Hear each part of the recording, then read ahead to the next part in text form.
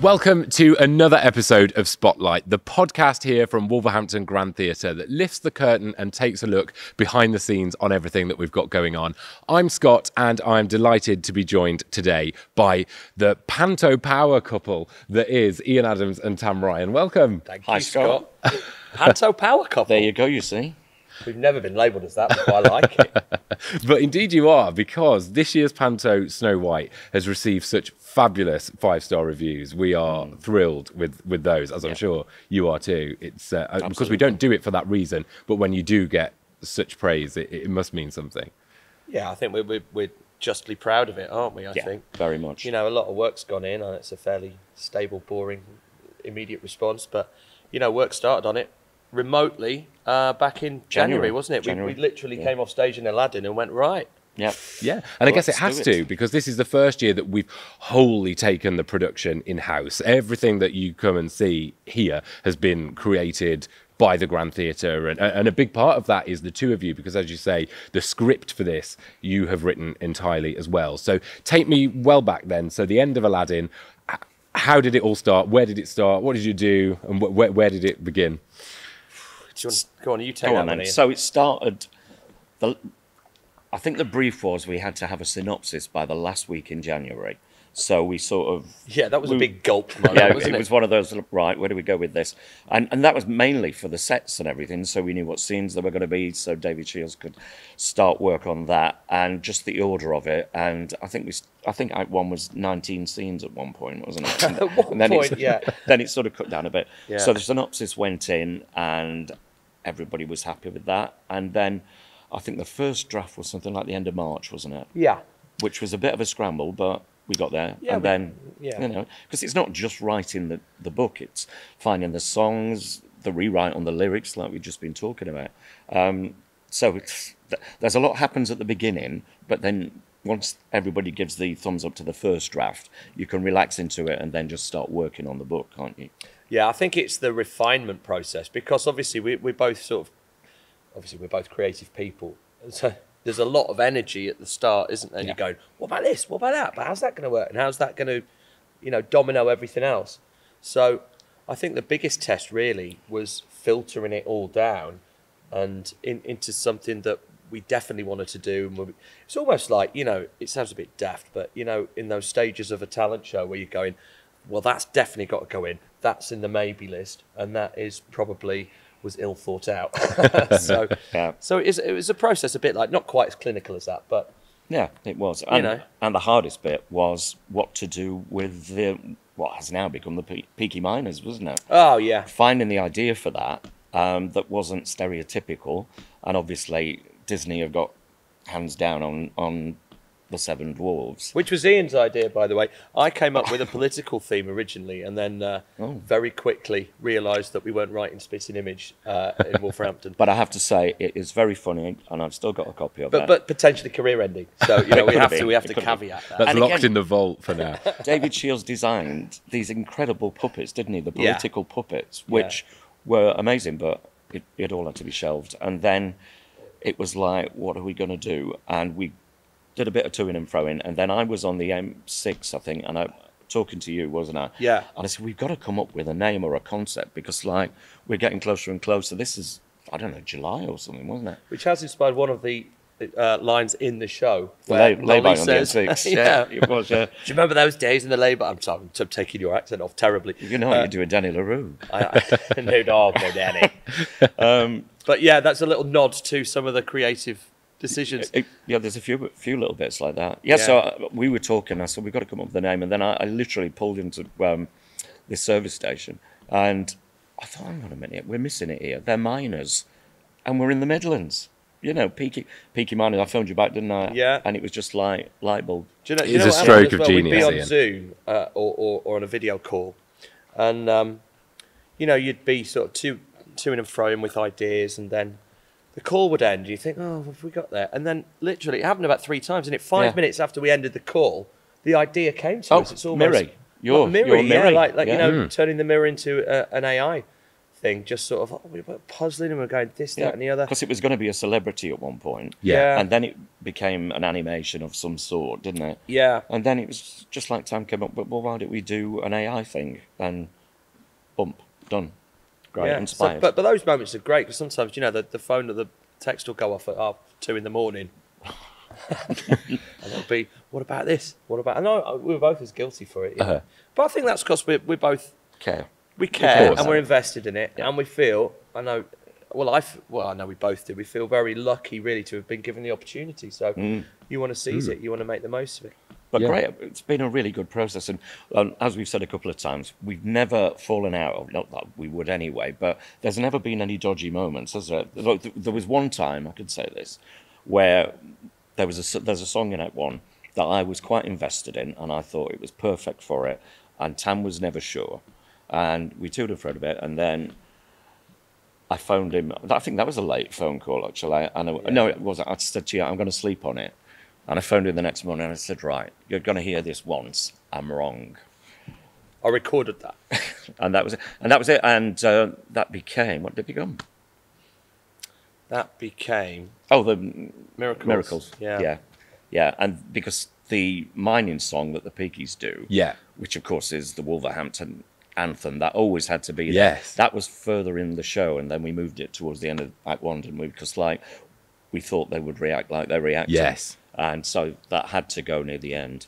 But then we needed a button, and what better than Nikki doing Diamonds? Because that is just a showstopper. Yeah, it is. A local legend, Nikki Evans herself. And actually, the two of you, and neither of you were born here or from Wolverhampton, but honorary Wolverhamptonians now. And between the two of you have made this Panto so Wolverhampton, haven't you? Like, you know, there is so much in here for local people. You say the Peaky Miners, you know, the Black Country Museum is just down the road. Yeah. Then, you know, even a nod to your character, Noelle Gordon, Nolly, is a local, you know, Birmingham. She lived in Birmingham all of her life. Yeah. And, you know, she's the Queen of the Midlands, they called her, didn't they? There are so many nods. And that all stemmed from... the miniseries that was early on this year. Literally, I watched that and I phoned David Shields. I said, I want it to be Noelle Gordon. And he got it straight away. I think one of our remits, though, right from the very start, and this is where Adrian comes in. You know, he said, look, one thing, that the real thing we want to hang this on is Wolverhampton. Yeah. And I think it's hugely important when you're taking this step to making your own production. Why wouldn't you make it for your own and serve your own community? So I think we were all very focused and invested in that. Yeah, absolutely. And that, you know, every sort of creative decision I think that we made script-wise was rooted, or certainly in the back of our heads was, right, how's this going to play in context of making it a community pantomime? And hopefully that comes over. I think we've got a lot of stuff in there that that hopefully will make people feel that it's theirs. You know, that's a hugely important thing. Yeah, and I think people are very proud to have this in their beloved theatre. You know, it is a show. It is a grand show for a grand theatre. I mean, look at the set that we're sat on. Let's talk about David Shields very briefly. I mean, a genius designer who has not only come up with the set, but the puppets and everything else. He's blown us away, hasn't he, from start to finish. And with the speed of his design as well. I mean, literally, you sort of throw an idea out, and within a couple of hours... Yeah, an email, David, I've had this thought. And it's literally like that, isn't it? Yeah. You look in your inbox and suddenly it's all sketched out for you. Like, well, how have you done that? Well, his answer is, well, I like drawing. Yes, his answer is like that. That's what he does. He's very humble fellow. He's so understated, really, David, isn't he? Because that is a massive talent. Yes. And the other thing about the set is what we wrote in the script is what you're seeing on stage. How we described what we thought, David translated literally verbatim, didn't he? Yeah, it's a huge compliment, that, because, you know, we've done a load of pantos between us, but very rare has a script been honoured to this kind of degree. And it's not because we put pressure on people, because but it just, you know, I think that's a huge compliment, I think, to the writers, and I think we've all appreciated. Well, we both appreciate. Yeah, we do. Absolutely. And the set, of course, really helps the band to shine too, because normally they're hidden away in a pit, just down at the bottom of the stalls there. But this year, the band are so incorporated into the production, they don't obstruct anything, and they're not always visible. But when they are, you know they're there, and they're such an integral part of the show. What is it like to have Adrian and the incredible band behind you up there? That's fantastic, isn't it? It moves it to the next level, really. Yeah. You know, it's just another layer of magic and surprise, but the whole, the whole sound that's engineered is just the first time we heard a joy, it, isn't it? We did a Zitz probe on the second Tuesday, I think it was, and we all got on doing our numbers with the band, and it was one of those where every now and again you had to take a breath, because it was just like, the sound was incredible, wasn't it? And to have all that brass and everything live is just incredible. And as you say, you've got to handle it sensitively, because I think that's a wise thing that you've said, because it's got to be right for the narrative, it's got to be right for the story, and it's still got to be a feature. So there's a delicate balance in handling that, and it's been directed that way very, very well, and it's been hopefully written with a nod to that. So yeah, it's just another element of a big show. You look. I think you just look for things that will take it up a notch from last year. So what we're going to do next year? Well, good luck. We keep saying this, don't we? But I really wish that the two of you could actually sit out there and watch it, because we can't. You can't. It's so annoying. Yeah. I feel guilty for sitting and watching it and enjoying it so many times, because if anybody deserves to sit and watch the beauty that this is, it's the two of you. It feels like, I think it's got the perfect blend of old Broadway glitz and glamour that is missed, that everyone wants to get. You imagine going to the theatre, to the pantomime. That's what you imagine, isn't it? But then it's coupled with, as you say, the AI mirror and modern pop songs, as well as old Broadway glitz and glamour songs. It is the perfect mix. And I guess that is when pantomime is its best, when there's something for everyone and it appeals to everyone. Well, I think so. It's got to have a broad spectrum of appeal, isn't it? You look at the demographic of your audience, you've got, it's multi-generational, isn't it? And that's how the experience should be that. And there should be something, for every funny moment, there's got to be a pathos moment. For every pop song, there's got to be, like you say, a Broadway trad song or something. Show, yeah. So, and I think probably that's where Ian and I, be careful and sensitive how I phrase this. Go on then. But how we complement each other sometimes. I mean, obviously we've got a great deal of respect for each other. It's been mate. So it's great working and writing with him. But we can come at slightly different angles and yet still make it come together sometimes. What are you looking at me like that for? I'm bemused. No, but you mean old and young, don't you? No, I'm just. Hang on. Far be it from Well, me. I am playing your mother. I Yes, suppose I do there mean is that. that. Yeah, I do mean that. So I'd say traditional and new age.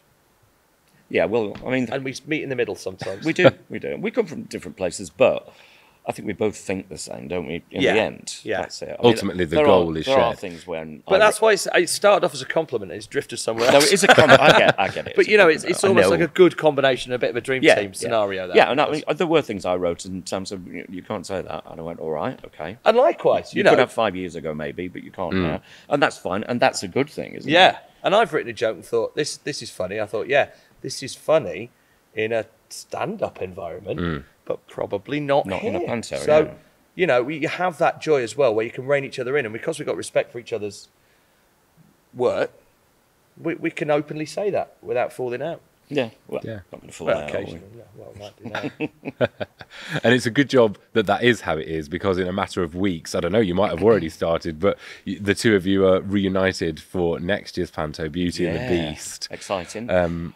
What can you tease about that? What can we expect? The interesting thing is, neither of us have seen it as a pantomime. Right. So we're coming at it with fresh eyes, aren't we? Because I'm going to try and get to see a couple, but never having done it either, it's a blank canvas, really, isn't it? Yeah, which is exciting and terrifying in equal measures for me, because, it gives you, I think, like we said with this one, the idea is to get all the ingredients, but also we're custodians of the art form. I truly believe that. And we've got to, you can't stand still. You've got to sort of push the boundaries a bit, but take everyone with you. It's got to remain in the formula that people will recognise. So, having not actually performed in Beauty and the Beast on a stage, as I say, that's quite exciting for me, because we can really look at it and really present something fresh. Yeah.